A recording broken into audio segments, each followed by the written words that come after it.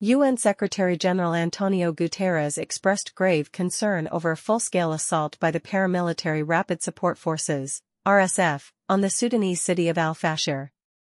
He called for an immediate halt to the attack by RSF leader Lieutenant General Mohamed Hamdan Hemeti Dagalo, warning that continued escalation could spread conflict throughout Darfur.